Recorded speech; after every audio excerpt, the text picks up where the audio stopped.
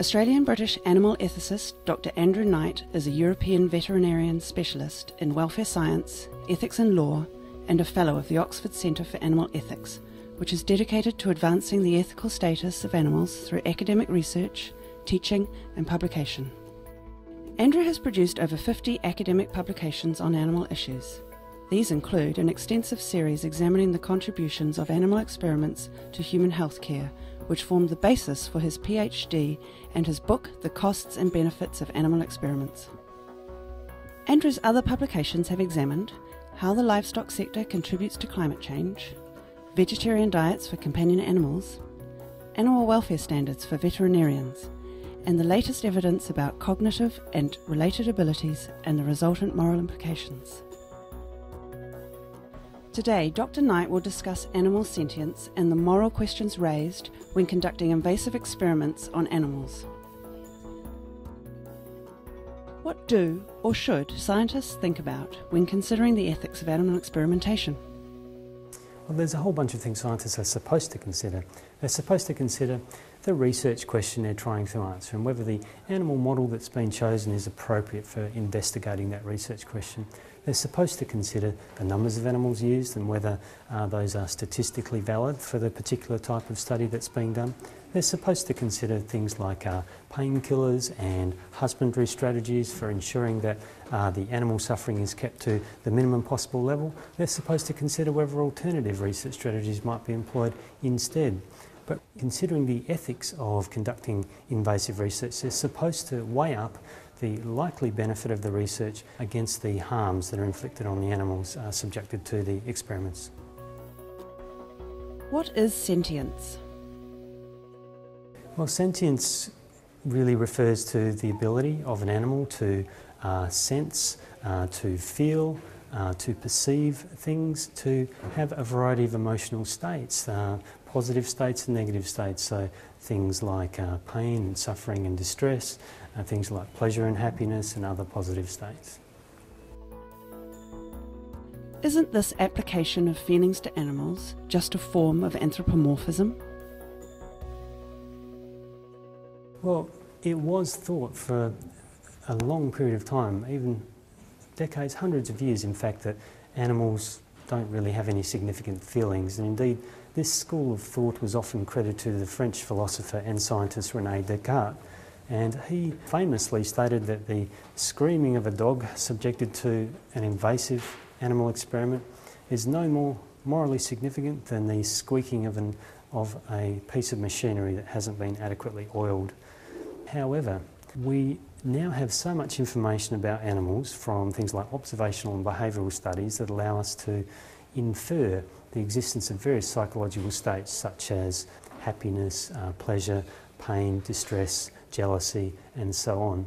We have information from neuroanatomical studies. We know that various animal species have got things like sensory nerve endings such as nociceptors, which are designed to detect noxious stimuli, peripheral neuroanatomical architecture, central neuroanatomical architecture, various analogous brain structures similar to those in human beings, and things like neurotransmitting chemicals. So they appear to have anatomically very similar mechanisms to those involved in human perception of pain, perception of other sensory information, and also the places in the brain where human emotions are believed to reside. So they've got similar anatomy. And finally, we've got evolutionary biology, which gives us reasons why we think it likely that animals experience states like pain, pleasure and other emotional states. For example, its pain encourages or strongly motivates animals to avoid things which are likely to damage their tissues. So sensory nerve endings detect stimuli likely to cause mechanical damage to tissues, likely to cause thermal damage, electrical stimuli, chemical damage, and provoke an avoidance reaction. So there is a very strong set of reasons why animals have evolved to have these nervous systems to allow them to avoid things in their environments which are likely to cause them harm and perhaps even kill them.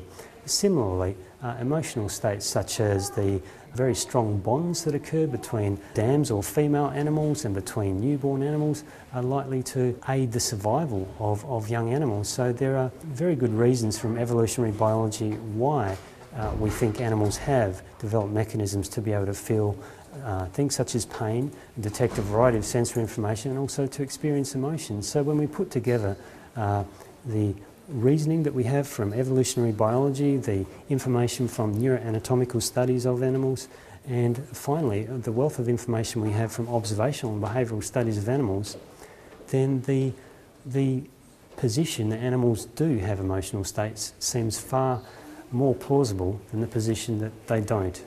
We'll never know for certain what goes in the minds of animals or indeed other people besides ourselves, but the position that animals don't have those capacities and those feelings seems to fly in the face of all the evidence that we do have, and to seem far less plausible than the position that they are sentient. If the choice is between conducting an experiment on a non-human animal or a human, shouldn't we pick the non-human animal? Well, we don't consider it ethical to conduct invasive experiments on people without their consent to help other people. So the question is it ethical to conduct invasive experiments on animals? The first question is, why are we conducting those experiments? They're usually conducted to try to help people, to help human patients or human consumers, for example. And unfortunately, the scientific evidence pretty clearly indicates that the vast majority of animal research conducted for those purposes does not end up having the positive benefits that are hoped for or expected. Actually, most of that research does not go on to help human patients or help human consumers, contrary to what many people think. So, what about the question of conducting invasive research on animals to help other animals? Well, in that case, scientifically, it's a lot more valid. To experiment on a cat to help another cat is a lot more scientifically valid than to help a dog or help a human being. But then we come back to the moral question. Is it moral to do that, to seriously harm or kill one cat to help another? I can't really see a reason why we think that's unacceptable in human beings, but it's acceptable in animals. So I don't actually think that that is ethical, to conduct invasive research on animals for those reasons. But non-human animals are used by humans for all sorts of reasons that are socially acceptable, such as food, clothing, and entertainment. So surely it's okay to use them this way. We do use literally tens of billions of animals around the world each year just for food. Animals are raised in, most commonly, intensively farmed in conditions which severely restrict their movement. They have a variety of surgical mutilations conducted on them routinely as part of normal animal husbandry in modern intensive farms, often without any painkillers. They're killed at a very premature stage of life in the frightening environment of a modern slaughterhouse.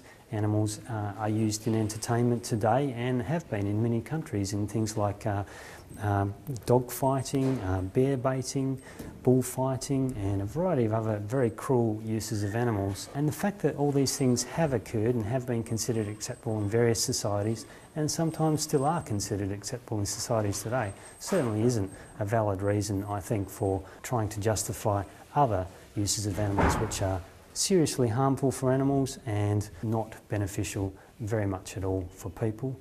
So two wrongs don't make a right. Just because terrible things are done to animals in other sectors of human society doesn't make this any more justifiable in scientific research. But if experimenting on animals will save human lives, then isn't the suffering worth it? Well, what the scientific evidence very clearly demonstrates is that this research doesn't save human lives very much at all. It's often claimed that this human research is vital to preventing, curing or alleviating serious human diseases. But in recent years, myself and other scientific colleagues have started to conduct large-scale studies of published animal experiments in the scientific literature to look at how often those experiments do actually translate into cures for human patients. And what we found in a very large group of these studies is that the actual human benefits are very rare or infrequent at best. So it's simply not true that this research generally does help human patients or benefit human consumers. Doesn't the law protect animals used in experiments from cruelty and pain?